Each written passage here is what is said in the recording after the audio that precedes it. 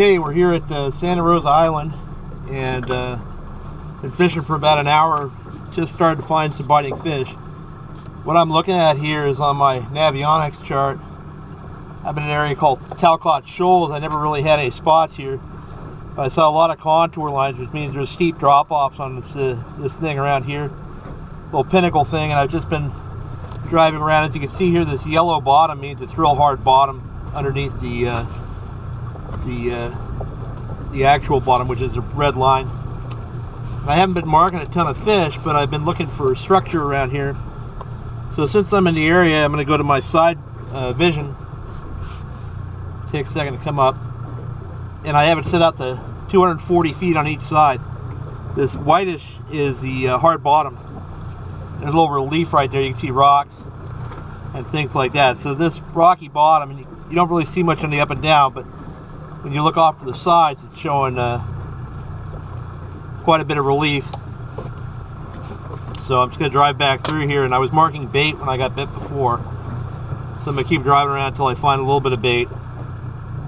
This is kind of how you break down an area you're unfamiliar with. Here on my up and down, I'm starting to get some scattered marks on the bottom. That is not fish that you want to stop on. That's just probably bait or real small rockfish.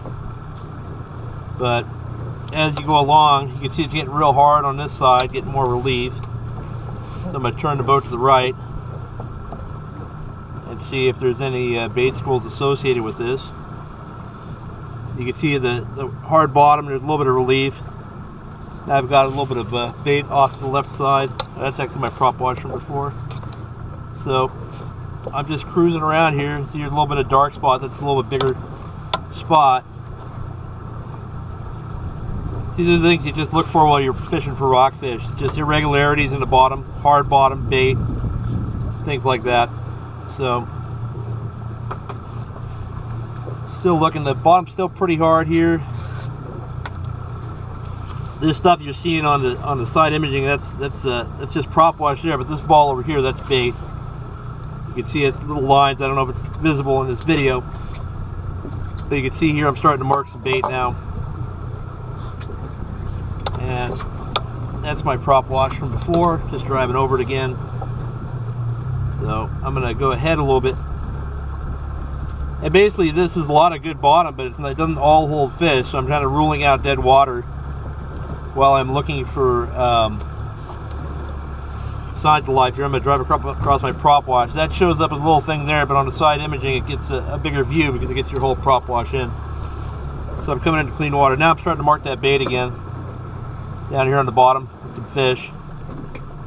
As you can see, the suspended fish might be reds. Got a couple of nice reds here earlier. And we're back onto a ridge.